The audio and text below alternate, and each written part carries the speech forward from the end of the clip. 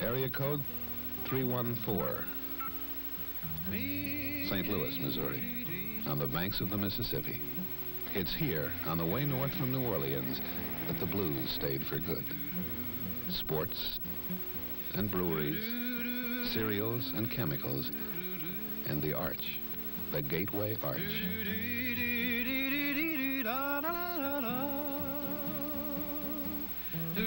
Even today, when it's all finished, you look at it and you say to yourself, it couldn't be done. But there it is, the gateway to the West. 630 feet of stainless steel, just standing there tall and proud. And you can even ride up one side and down the other. That's a trip you really ought to take. But please, phone ahead for your rooms before you head for the arch. The park can be mighty cold.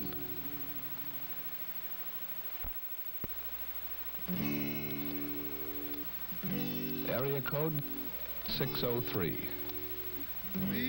Mount Washington, New Hampshire. The highest mountain in the eastern part of the country. And it's the home of the world's first cog railway.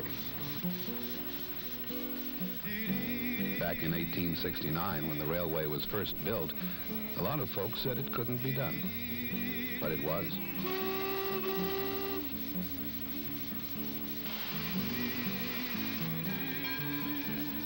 Round trip up Mount Washington on the cog railway takes about 2 hours. The incline gets as steep as 37 degrees. It's an exciting and beautiful trip with lots to see and enjoy. You ought to try it. And when you do, keep in touch with home by phone.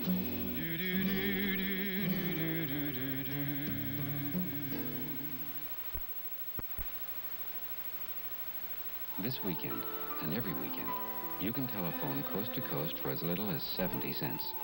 It all began in Boston, 1876, with Alexander Graham Bell. The first telephone, the first switchboards, the first operators. Soon telephone lines to New York, to Chicago, and westward.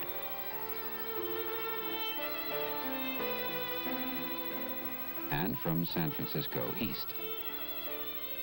Lines from east and west meet in Utah. The year, 1915. The minimum rate on a call from New York to San Francisco in 1915, $20.70.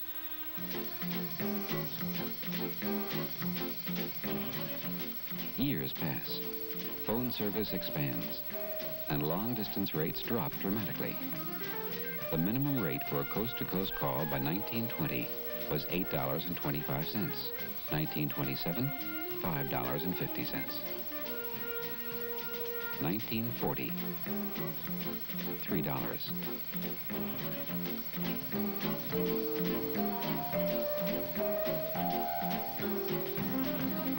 By 1963, $1 plus tax. Now, in 1970, the minimum is 70 cents plus tax, coast to coast, on calls you dial yourself on weekends.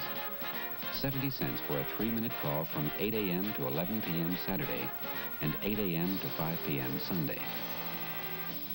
In 1915, $20.70. In 1970, 70 cents plus tax.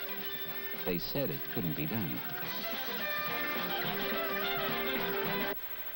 But it was.